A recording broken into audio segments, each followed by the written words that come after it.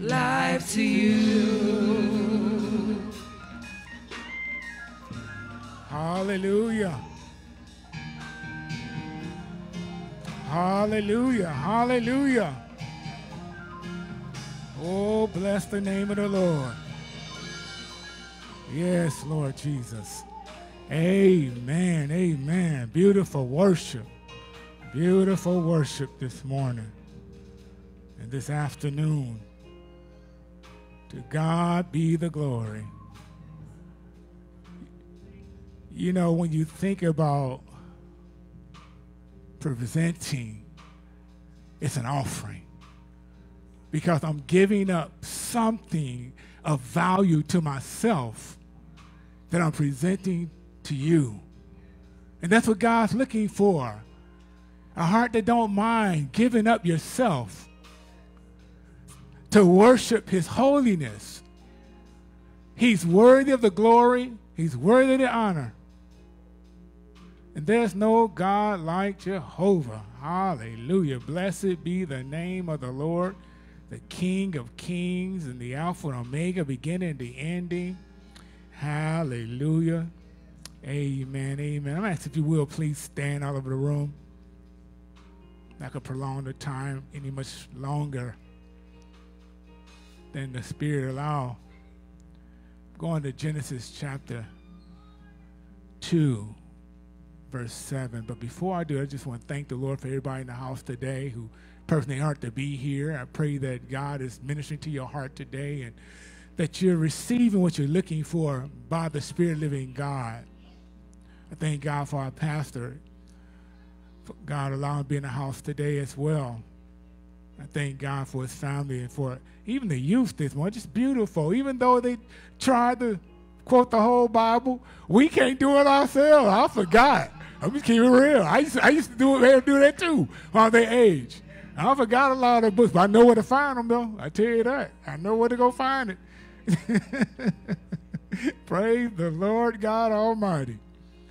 In Genesis chapter 2, verse 7, and it reads as follows, and the Lord God formed man of the dust of the ground and breathed into his nostrils the breath of life, and man became a living soul. I got a couple other scriptures to go to, but I'm going to read this to you. I'll maybe sit down just a minute. So, Father, in the name of Jesus, God, I thank you for your presence in this place. Oh, God, thank you for the anointing in the atmosphere, oh, God, that's breaking yokes, destroying, Father God, the bondages of the enemy in our lives, and that, Father, you're setting the captive free.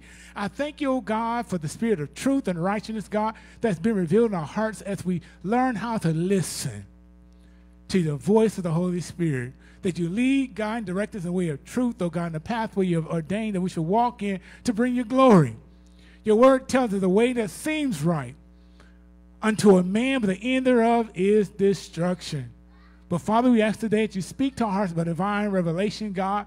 Open our ears to hear, our hearts to receive, our minds to understand the word that you speak unto us in this moment, God. We thank you that healing will flow, deliverance will flow, and that the victory, Father God, will see ourselves walking and abiding in your victory.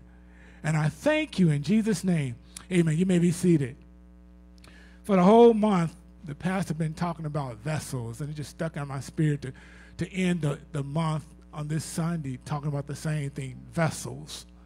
Because there are different types of vessels, but you got to go back to Genesis, the beginning of the vessel. You hear that? Because when God gave me this revelation, he took me to I was lying in my bed, and the Holy Spirit took me in the Spirit, and I saw the hand of God creating. And as I was looking in the Spirit, the Lord showed me something in this one passage of Scripture. We read it all the time. We can quote it to left and right. But something that stood out to me about this passage of Scripture, it's about vessels. Because the word says, and the Lord God formed, right? So we know the story how God took the dirt, he made some clay, he formed a man from the dust of the ground, right? But after the forming of the vessel, all he had was an empty vessel. You hear that? An empty vessel. And the Spirit of the Lord began to show me that this vessel is empty until God creates the spirit and the soul. Once God created the man in his image and his likeness, he also began to create within the man the spirit, which is his breath, and the soul so man can live. So when God began to breathe upon the man, the word says he became a living soul, right? So let's go to Jeremiah chapter 18. Jeremiah chapter 18. I'm going to show you something here. Just something God gave me. I'm going to do this real quick, and I'm going to sit down because I really hear the Spirit of God talking this morning, because I thought about the picture Pastor put up here, because sometimes our vessels become marred. That means discombobulated, messed up. This is a marred vessel because what is it doing? It's leaking because there's cracks in the vessel. So I went to Jeremiah, and in the beginning of verse 1, it says, and the word of the Lord came to Jeremiah, saying, arise and go down to the potter's house. And I began to visualize. I remember several years ago, I had a cousin who got into pottery. And he bought his kettle, his kiln, and all that stuff. He bought all the equipment he needed to create a vessel, right? So it's a process in order to create a vessel. You got to have some water. You got to have some clay. You got to have a kettle. You got to have a warmer. So you got to have different tools to make a vessel become something of value. Y'all pay attention now. This is going to be good. So the Lord told Jeremiah, said, the word which came to Jeremiah from the Lord, saying, rise and go down to the potter's house, and there I will cause thee to what? Hear my words. We have to have a willing spirit in us to hear the words of the Lord. If you're not willing to listen, we talk about on our radio show all the time, Focus 2020 radio show, me and Pastor Owens. We always talk about we have to guard our ear gates, guard our hearts, guard our minds, guard what you see. Because if you don't guard yourself, Satan comes back and takes residency. We were just talking about last week, the eviction order, right? Certain devil eviction order. If you don't guard your vessel, your house, the enemy comes back with 7 other spirits. You become worse than you were in the beginning because he decided, I'm going back to my house where I just came from. And God began to speak to me. He said, now look at Jeremiah. So it says, then I went down to the potter's house, verse 3. And behold, he wrought a work on what? Wheels. There were some wheels, not just one wheel, but wheels, many wheels. Verse 4, and the vessel that he made of clay was marred in the hands of the potter. Wow, isn't that something? It got marred. It got warped. I remember seeing on a YouTube video where a potter was making a vessel out of clay, and as the wheel is turning, if he didn't put his hands strategically in the right place to form that vessel, it gets warped. It gets marred. It gets messed up. God says, every time we put our hands in the way when he's trying to mold us and shape us in his image and his likeness, we get marred. We mess ourselves up because we get in the way of what God is trying to do to make us better. I remember a song that he heals the broken heart, he binds the wounds, right? My vessel belongs to you, God, and all this stuff, right? So the vessel that I am, which is a container, every individual in this room is a vessel. Because the word says that know ye not that ye are the temple of the Holy Ghost, right? And God doesn't dwell in an unclean temple, right?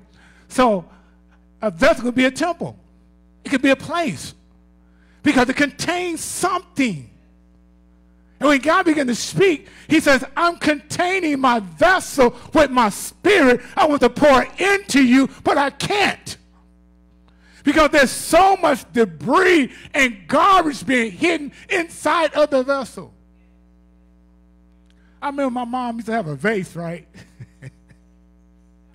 I think about it, I laugh because I was playing the ball in the house. She told me to play ball in the house, right? And I threw the ball, and the ball hit her vase, one of her precious vases that she loved the most, and I broke it. And I was like, oh, no, I got to fix this. So I went and got some glue. So I'm going to fix this vase, hoping that she don't pay attention to the vase. And, of course, it took a while before she noticed something was wrong with the vase. And she said, wait a minute. Who broke my vase? And nobody said, me and my sister ain't say nothing about it because they didn't know I did it. I did it on my own. And I'm just being quiet. I'm concealing it because I know I was the culprit that messed up. And I didn't say anything until Mama said, if nobody confessed the truth, everybody get the whipping. Pastor said it last Sunday. And that's how it was in our house too. If no one confessed that they did what they did in the house, everybody got in trouble.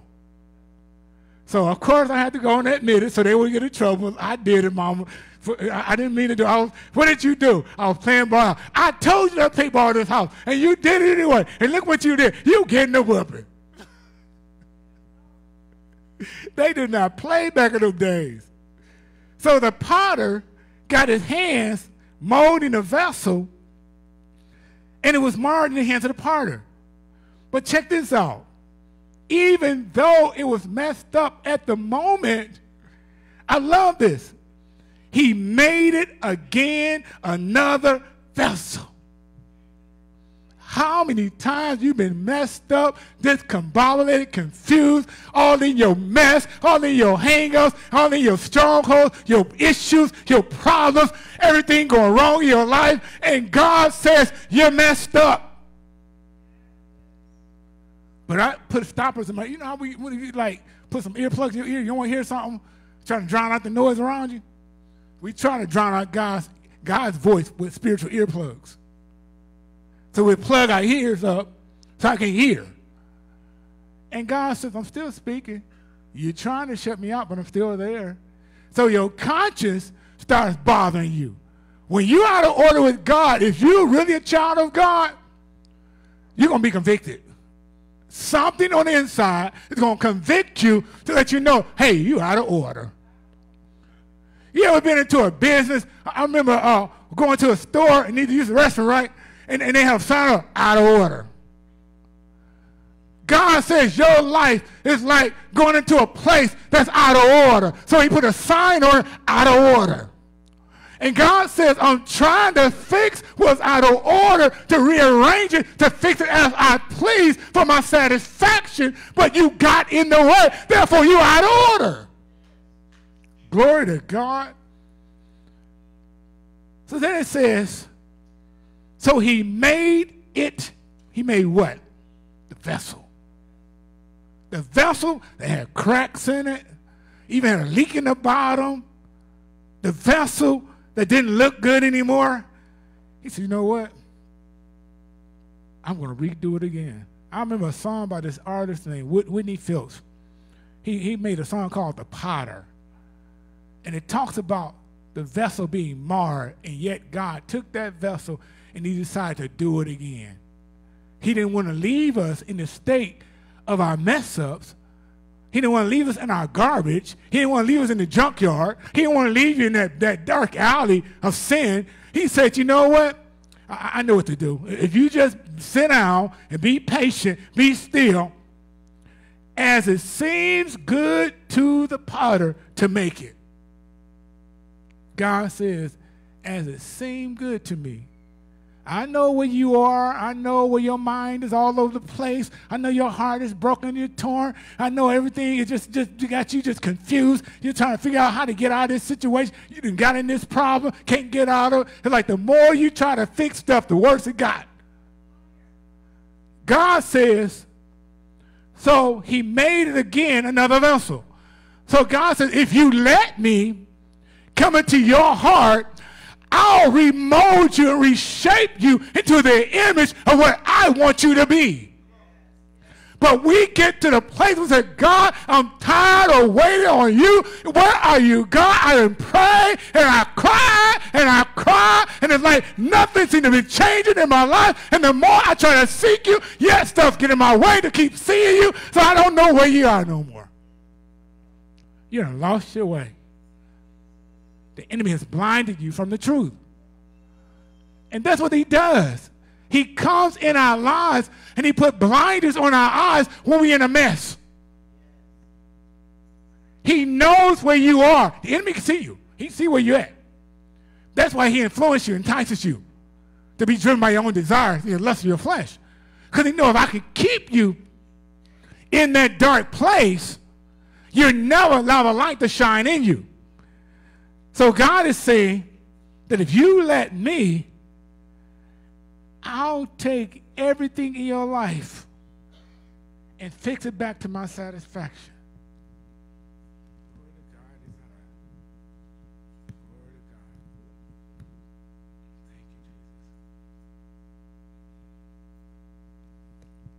Go to 2 Corinthians chapter 4. 2 Corinthians chapter 4. I'm going to tie all three of these scriptures in together. Begin in verse 6.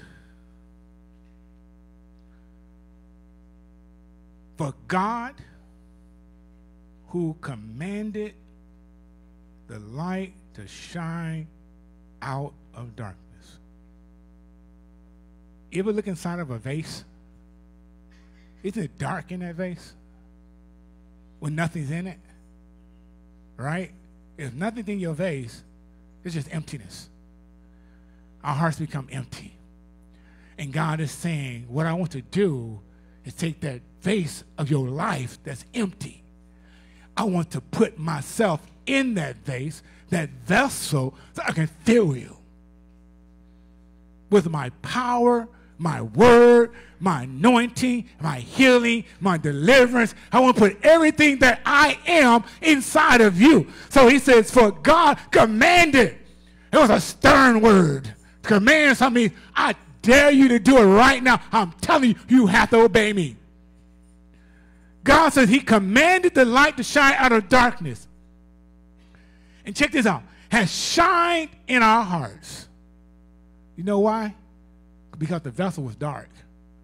Our vessels became dormant, became bankrupt, it became empty, vile, full of sin and affections of the flesh. It was infected.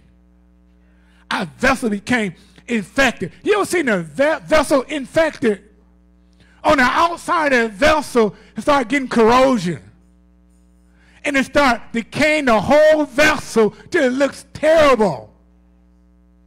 I have a vase, right, with a plant in it. And sometimes, over a period of time, the vase, it began to leak. Not only would it begin to leak, but the sides get too much moisture, it started getting molded. So it's time to change that plant out of that vase into another vase. Our spiritual vases, when I continue to dip and dab in sin, my vessel becomes spiritually molded. And God says the only way to clean you up, I got to get rid of this vessel and get a new one. Sometimes God can take the old stuff and make it new. But then sometimes he's like, I got to change, because if I leave this one here, they're going to go back to the same debris, go back to the same mess. They're going to get stuck again. Therefore, I can't live in that same state of mind. So I got to take the light to shine in the darkness. To give the light of the knowledge of the glory of God in the face of Jesus Christ. Ooh, that is so good. So the reason the light shines so we get revelation. That's what he's talking about. He says to give light. Light, what it does. What light does? Anybody? What light does? It illuminates. So he's saying, I want the light to illuminate. You know, on my prayer line, I say this a lot every day on the prayer line. We get ready to close out. I said, let the word be a lamp to your feet and light to your pathway. And the reason why, because the word become a lamp to your feet, it illuminates your pathway. So when the enemy is hiding in the trenches in your pathway, ducking and hiding, trying to keep you from seeing him, but he's trying to influence you, so he's putting baits before you. So he puts stuff in front of you to lure you away from your pathway. So God says, if the light shines, I can see. I can see in front of me. I can see behind me. Because now my pathway has been illuminated. So I can look backwards and see if he's coming behind me or he's coming in front of me. I can see the size if he's coming any direction. So God says the light of the knowledge, the only way the light of the knowledge of the word of God can shine in your heart if you want it. If you want God to speak to your heart through your ear gates, get into your heart, give you a revelation of understanding who he is, you got to let the glory of God reveal to you the face of Jesus Christ. Because the face of Jesus Christ is the word. Because when I look into the mirror, James told me in chapter 1, the latter part, he said, behold a man who looks in the looking glass, and he says he sees who he is, and when he walks away, forget what manner of man he was. But when Christ is revealed to us, in the light of the knowledge, the glory appears to us. Look at Moses on the mountaintop. He said, Lord, show me your glory. And he said, Lord, I want to see you in all of your splendor. And God said, Moses, I can show you my glory. No man can look at my glory and live. But since that encounter, Christ came on the scene. He said, now you want to see my glory? I'm going to reveal it to you.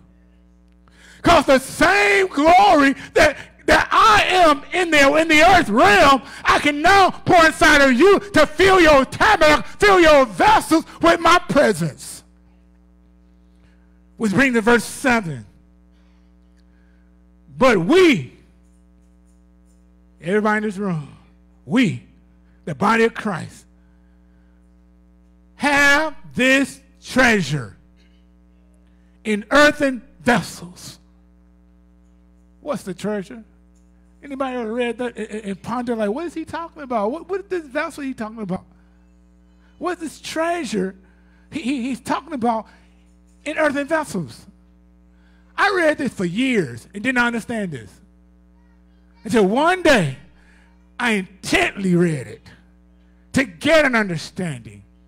And God began to show me that we are the earthen vessels, and the treasure is the knowledge of Jesus Christ that he reveals to you through the light that shines in your heart. So when you get the light inside of you, the treasures in earthen vessels, that the excellency of the power may be of God and not of us. You know what he's talking about? That glory, the excellency, the perfection, the power of God. All that's in Christ Jesus has been deposited into us, that now we know that the power that I operate in is not about me, but about the God being revealed in my life. Glory to God. But if you go on further, he deals with life's crisis. He reminds us in the beginning that the gospel being hid to those who are lost, when the God's word blind the minds of them, then he talks about life crisis after he reveals to us about the revelation of the treasure. So we're troubled on every side, yet not in distress. Just because you have troubles don't mean you got to be distressed. I found out from serving the Lord, it pays off after a while, that even when I'm in trouble, I can call on the name of Jesus and something happens on the inside to give me peace. He said, we are perplexed. You ever been perplexed trying to figure out how to pay a bill and just trying to strategically put your money in different places, and you're trying to do this to make this work, trying to do that, make that work, and all of a sudden something else happened? I'm puzzled. But then all of a sudden God shows up in a supernatural way, and he works things out in your favor. He's like, where did that come from? All of a sudden the check shows up in the mail. He's like, where did that check come from? I wasn't expecting that one. God did to me many times. Just a few months ago, got a $300 check in the mail. I'm like, where did that come from? Thank you, Jesus, because I needed it the right time it came. So I want to tell you that when your faith is anchored in Jesus Christ, It doesn't matter what's going on in your life. You might get perplexed, but not forsaken. Because God promised, I'll never leave you nor forsake you. Glory to God. But then he goes on. He says, we're troubled on every side, yet not distressed. We're perplexed, but not in despair. That's the despairing cry. We're not in despair because God's already there on the scene working things out in your favor. It don't look like it, don't feel like it. You can't see what God is doing, but I know in my heart that God is doing something supernatural. Then he says, persecuted, but not forsaken. Persecuted. You ever been persecuted? Anybody here been persecuted? Folk talk about you, they backstab you. You've been persecuted on your job, won't give you promotion, or they step over you. You've been persecuted. We all been persecuted. But he tells us, but not forsaken.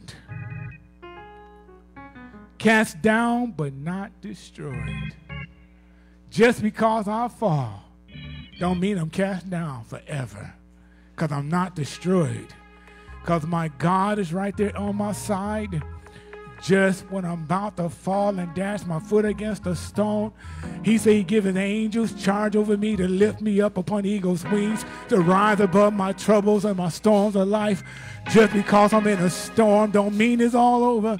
When I'm in a storm, I can rest in the promise of Jesus Christ, knowing that he's right there in the ship with me, that peace will abide, the joy God will flood my heart, that I can just rest in his presence. All you got to do is hold on to God's unchanging hand. Just because I'm persecuted, he said, pray for the persecutors. Pray for your backsliders. Pray for your haters. Begin to pray for them and bless them. So in so doing, he said, God will bless you because you're praying for your enemies. But I love this part, verse 10. It said, always bearing about in the body the dying of the Lord Jesus Christ, that the life also of Jesus may be made manifest in our bodies. I come to tell you today that even though you're going through the trouble of life, Jesus Christ will still be manifested in your situation. You might feel like it's all over, might feel like there's no hope for tomorrow. But I come to tell you today that God is working things out for you. That God is turning your midnight into day. That God is calling peace to abide in the storm. That God is covering your mind in confusion. That God is mending your broken heart. That your vessel may receive the excellency of the power of Jesus Christ. Glory to God. Hallelujah. Oh, glory to God. Won't you stand? Glory to God. Hallelujah. We worship you, Jesus, that we are vessels created in your image. We're vessels created in your likeness. That the same power that raised Jesus from the dead, that same power that hung on Calvary's cross, that same power caused Jesus to die and go into a grave, that same resurrection power is the same power that raises them out of our darkness. The same power lifted up on eagle's wings. The same power turned our lives around. The same power gave us a new direction. The same power gave us hope for tomorrow. The same power healed our broken heart and bind of every wound. The same power that, oh, glory to God. The same power. When I call on Jesus, something got to change in my life. When I call on Jesus, the devil has to leave me alone. When I call on Jesus, get behind me, Satan. When I call on Jesus, the Lord rebuke you, Satan. When I call on Jesus, the power power of God flow to my heart to your heart. The same power floods my heart with joy to give you joy. The same power allows healing to flow from me to you. The same power that he'll be glorified in this vessel. God wants to be glorified in you today. Doesn't matter what you're going through. You might feel like God ain't answering you. But I come to tell you today, he hears. And he cares about you. He hears and he cares about your cry. Your despairing cry. When you was on the shore, drifting far away. And you cry, Lord, save me. The same power. So I hear you. That same Jesus is that power. I hear you, Willie. I hear you in your bed of affliction. I hear you. God says, I hear you, Sister Davis. God says, I hear you, Brother Abel. God says, I hear you, Minister Lane. God says, I hear you, Sandra. God says, I hear you, church. I hear what you're going through. I'm here to answer you, says the Spirit of God, to bring you through it all. And all you got to do is trust me. If you trust me, stop worrying about it. Anxiety in the heart of a man will weigh you down. But a broken spirit will dry up your bones. And God has said today, I don't want you to be dried up. I don't want you to be dried up no more. You might feel you've been bankrupt and dried up. Feel like God has left you. God said today, the cycle has to end. That cycle of regret, that cycle of condemnation, the same cycle of brokenness, it has to end today, says the Spirit of God, because I'm called the resurrection in your situation to raise you up with the power of God so you can see yourself victorious. If you only believe, God said healing's already yours. If you only believe, God says the vessel is being restored. If you only believe, to the same power that was in Jesus Christ is in you and I today. So the same power has the ability, when you lying down on your knees and crying and crying and crying and you just weeping, your heart is torn and broken, God says the same power come envelop you. This is the same power. Wrap his arms around you. He will carry you in your moment of despair. He will carry you in your crying, sad hour. He will carry your broken heart. He said, you might have lost a loved one. God says, I'm still here. I'm healing you. I'm delivering you, says the Spirit of God. Only if you trust me. The Lord said, trust on the Lord, do good. So shalt thou dwell in the land. God says, I want you to prosper. I want you to be successful.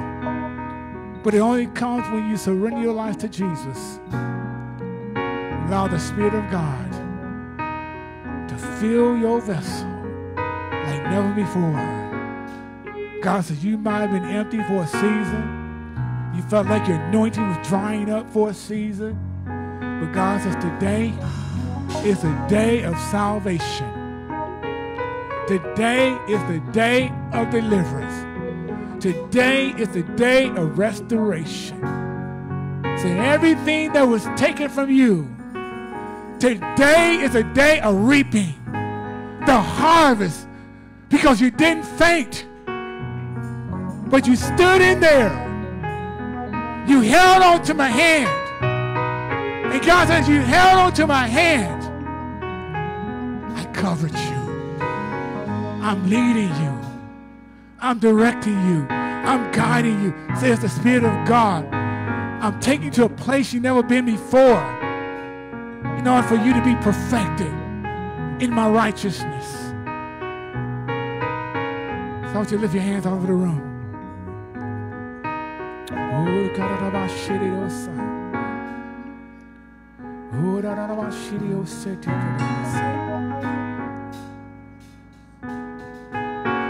just want to bless your name, Jesus. We just want to bless your name, Jesus. We want to bless your name. We want to bless your name. We want to bless your name.